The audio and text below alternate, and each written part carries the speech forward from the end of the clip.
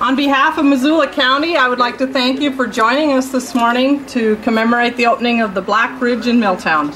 I'm Jean Curtis, Chair of the Missoula County Commission, and with me this morning are your other two commissioners, Commissioner Larry Anderson and Bill Carey. Isn't this a fabulous bridge? Yeah.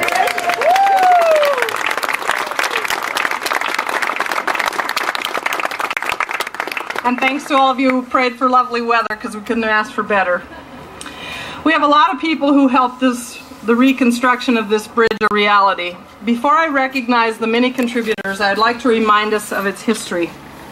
The steel truss bridge was built across the Blackfoot River in Milltown in 1921 and served as the state highway bridge until 1977, when the new highway bridge was built, which of course has now been replaced.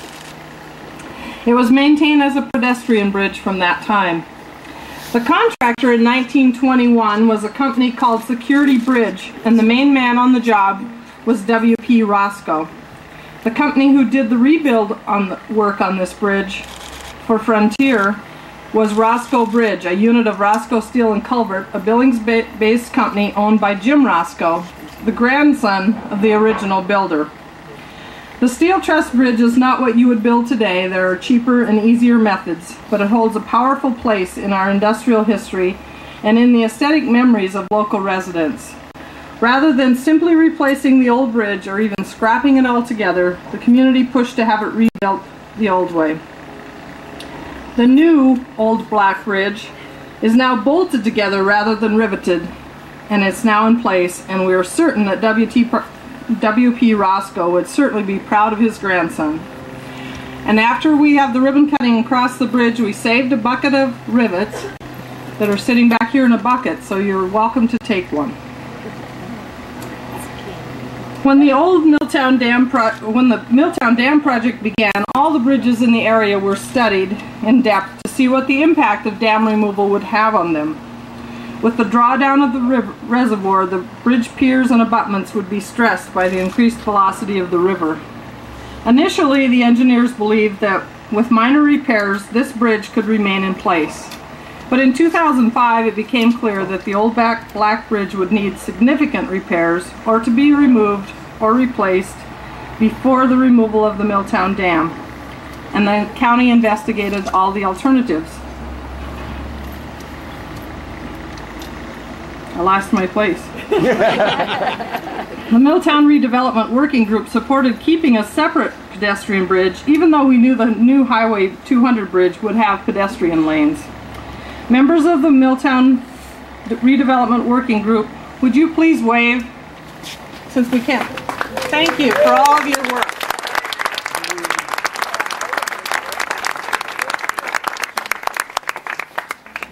So the county proposed to replace the new bridge with a new contemporary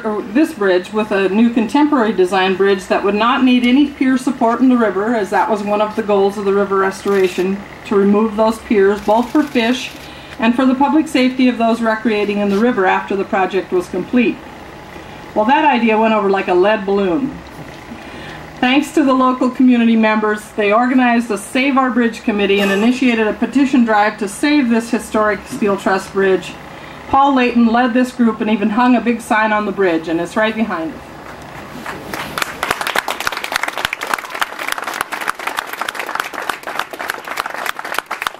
So would the members of the Save Our Bridge committee please wave?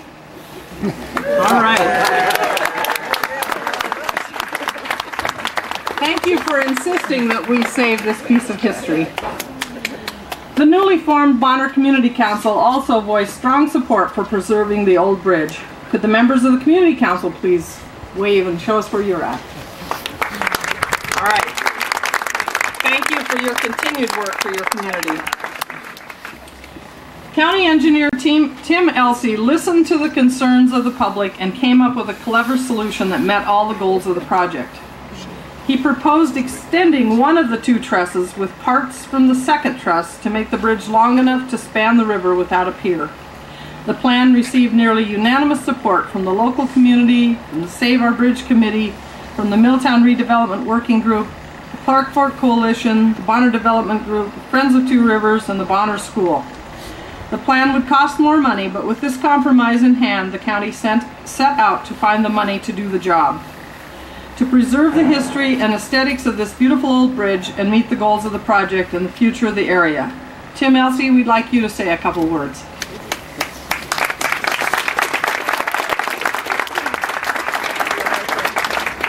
Thanks very much. This is a once-in-a-career thing for an engineer, and to be able to work with the community was so gratifying to me. And I want to thank Paul Layton and the Safe Harbor Bridge Committee. Thank you so much for this. This is a beautiful, beautiful bridge. Thank you.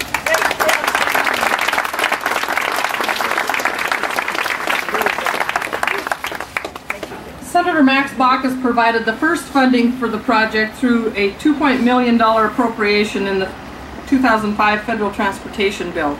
A portion of these funds were used on this bridge, while the remainder is going toward the pedestrian loop trail.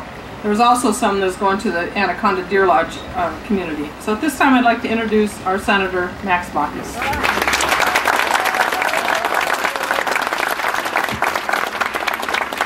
Thank you, Gene, very, very much. This is a great day. Everybody loves a bridge. Whether it's throwing a log across a river or a creek, or whether it's trying to build a little bridge with a little kid, or this bridge here, driving across Golden Gate Bridge or anything, everybody loves a bridge. Bridges are just special. And this bridge is especially special. Bridges not only cross streams and rivers, but bridges are a mark of progress. They're symbolic of people working together. It's one side working with the other. There's a lot of power in a bridge. And this bridge here is linking different parts of this cleanup project here, the Clark Fork cleanup project. So that makes the restoration of this bridge even more special. I have a unique memory of this bridge, and I'm so glad this project is proceeding, because not too many years ago, when I was in the then called the Missoula Bank Run, the 10K, some of you probably ran in it years ago. We started here at Bonner, and I remember going across this bridge for several years. And one time going across this bridge, lo and behold, one of the fellows I was running with fell down, because it's like a funnel effect, across the bridge here. He was flat in his stomach, and by it I could see a great big black footprint on the back of his t-shirt.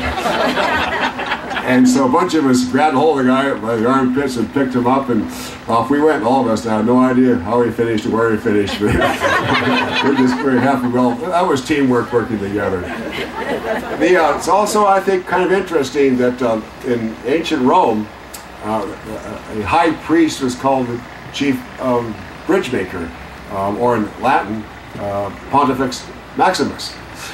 And it's also, I think, fitting that here we have a new Pontifex Maximus, and that's Tim Elsea. And Tim's the guy that figured out how to do this. Tim's the guy that came up with the design, and so I want to tell your new name, Tim, Pontifex Maximus.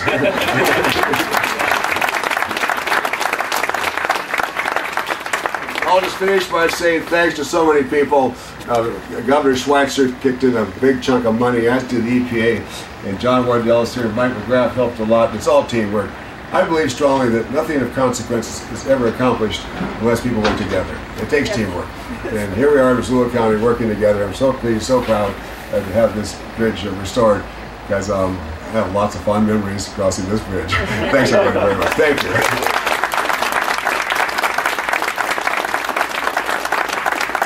So speaking of teams, we have a team in DC, and the next person on that team is Senator John Tester. Thank you, Gene. I kind of came late to this dance. I was in the state legislature when a lot of the planning was going on to this, and we had our impacts there. But I will tell you, as a U.S. Senator, I get to do a lot of fun things. There's nothing more fun than infrastructure improvement projects. And the folks I want to recognize first is those outstanding 8th graders in the very back.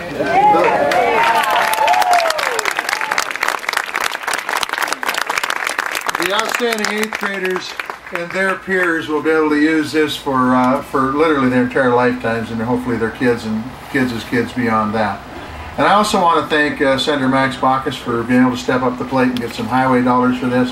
Governor Schweitzer for being able to step up the plate and get some state dollars for it. Mike Mcgrath, to the NRD and the EPA. John, thank you very much, all you guys. But most importantly, I want to thank the community of Bonner. And Gene read through the list of folks that had their fingerprints on this project locally. And I think that it is absolutely incredible how this community has stepped up to the plate to be able to make this bridge a workable unit once again. And I want to thank you folks. You need to give yourselves a hand, the town of Bonner. Thank you very much. And it's truly a pleasure to be here. Thank you.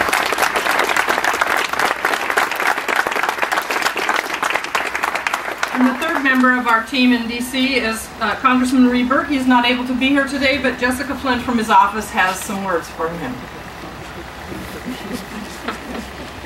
Good morning. Thank you for having me.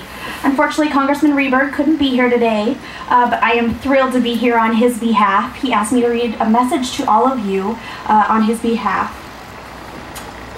Dear friends, it is a privilege to send greetings as you gather today for the ribbon cutting and dedication of the new pedestrian bridge in Bonner, better known as the Black Bridge. I would like to thank all of those in attendance today, including Senators Baucus and Tester, Governor Schweitzer, Attorney General Mcgrath, and EPA Montana Director John Wardell, and the Missoula County Commissioners. The Black Bridge was originally built in 1921. 3 years ago, the Missoula County Commissioners learned that this old bridge would need to be removed, repaired, or replaced before the removal of the Milltown Dam. Thanks to the hard work and the dedication of the Save Our Bridge Committee, it was decided that this historic bridge would be repaired and become a pedestrian connection for local residents and visitors to the restored Blackfoot and Clark Fork River. When money becomes an issue with projects of this magnitude, it is necessary, but also heartwarming, to see so many partners come to the table and make what seems impossible a reality.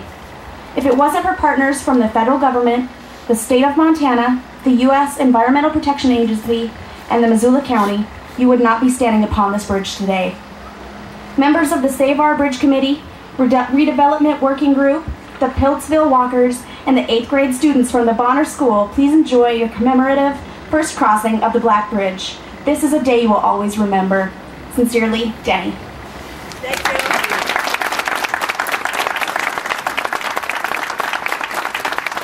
So it also took a team to fund this bridge. So the next piece of funding came from the state's Upper Clark Fork River Natural Resource Restoration Grant Program. You have to read all those words.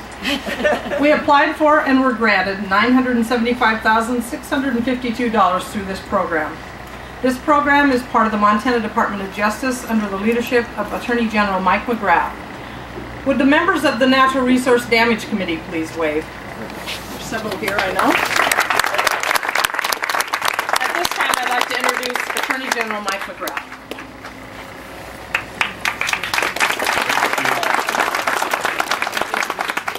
It really is a pleasure to be here and be part of this. As everyone has said, this really has been a team effort.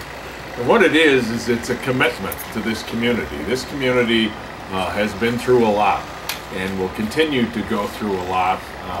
This is a massive construction project. It is a project that has the potential to alter the way of life of this community, and people have been concerned about it, but at the same time enthused and cooperative. It really has been a community endeavor maybe for 20 years, and I think culminates with the commitment to rebuild and open this bridge. This is a symbol, of course, of the community coming together, but it also is a commitment, as I said, to this community. It'll allow children to safely go back and forth for generations to come. And thank you all. Thank you everyone that's here for your work on this. We very much appreciate it. Thank you.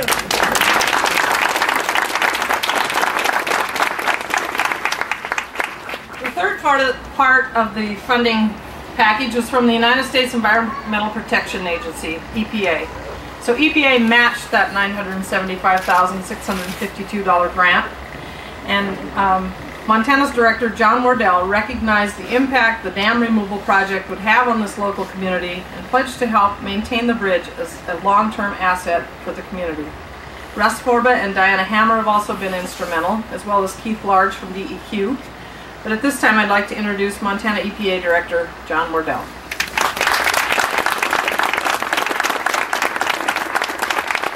Thanks, Gene. On behalf of the federal government, EPA in particular, it's a great pleasure for me to be here. As others have indicated, I want to thank most importantly the citizens of Bonner, Milltown, the 8th graders of the school. I think it's a fabulous project they could enjoy for many, many years, and I'm glad to be a part of it. Thank you very much. Thank you. Thanks, John.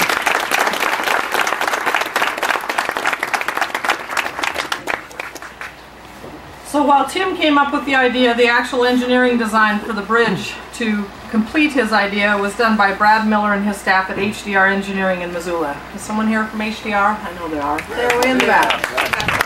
Thank you. You did a great job. The construction work was completed by Missoula contractor Frontier West, which also did the Highway 200 bridge right next to us. Is someone here from Frontier? Thank you. Great job. There are 2 other people that we'd like to recognize today that have been here for over 2 decades to see this project through, along with Mr. Wardell. They're Peter Nielsen from the City County Health Department and Barbara Evans, retired commissioner. I know Barbara would like to say a few words, and Peter may too. Barbara? Actually, according to the Independent, I was here when the Civil War was fought.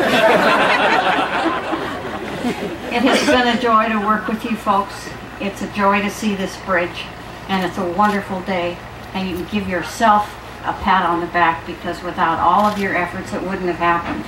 And it proves an old adage, and the words aren't exactly right, but the message is, and that is, you can fight City Hall.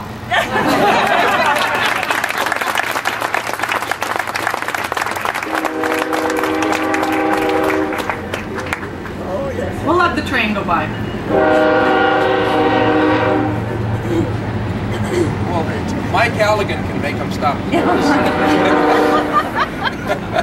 Another person we want to recognize today is Tim Fury, the state representative who represents this area and also lives here. So Tim, thank you for your work for this community. In order to get the NRD grant, the governor of the state of Montana must approve that grant. And of course, we all know that the governor approved the funding for this bridge in December of 2006. It's my pleasure to introduce the governor of the state of Montana, Brian Schweitzer.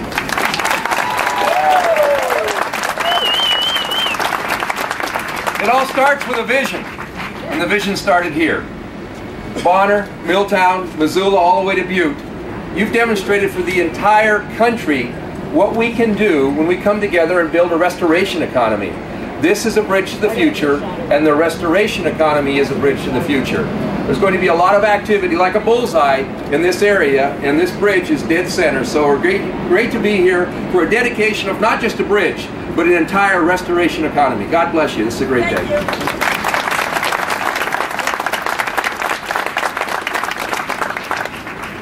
So at this time, we'd like to have the ribbon cutters join us in the front. So that's Barbara Evans. We've asked her to cut representing the county and the NRD. Mrs. Thibodeau, representing Save Our Bridge and the Milltown Redevelopment Group, and I think one of the walkers. She's got her stick here today. Senator Baucus, Mike Mcgrath, Tim Elsea, John Wardell, and the governor. You guys, I have scissors for all of you. Let's just scoot down just a little bit. Okay. Scissors here.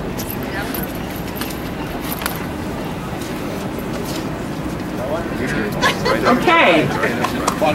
So once the ribbon is cut, the school children will come to the front, so everybody could kind of part the waters there a little and let the kids come forward.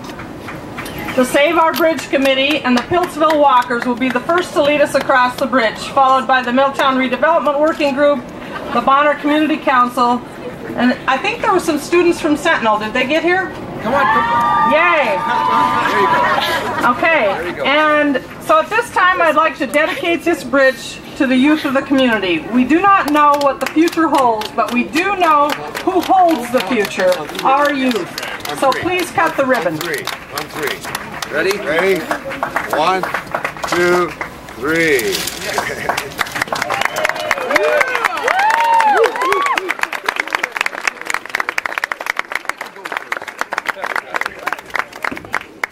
Okay, guys, cross the bridge.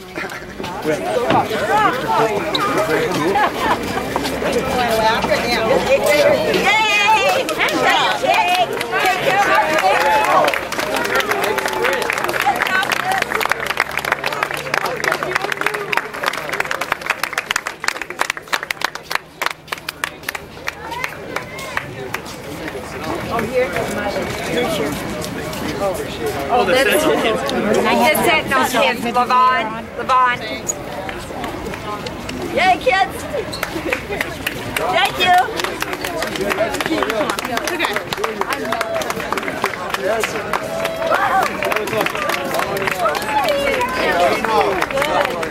Hi. Good job. Yeah. Good job, kids. Thank you. There's our news. We'll keep the on there. There you go. You got it, Jack. Happy with us. Go across the bridge. Look, it's all. That's a good day. This is a great day. Good job, honey. Good job. Good to see you. Bye. You guys should join us. I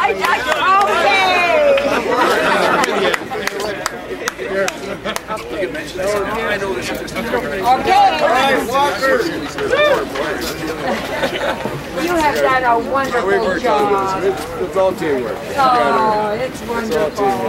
Thank you. How are you doing? Thank you for all your hard work. Make sure you take a ribbon.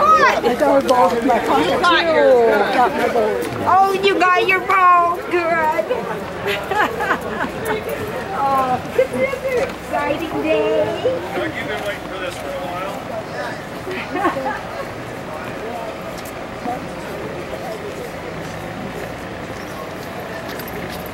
You don't know.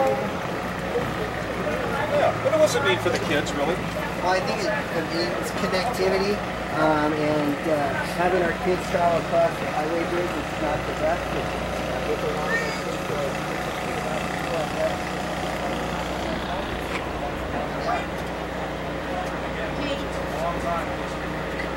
It's an outstanding day for the Bonner.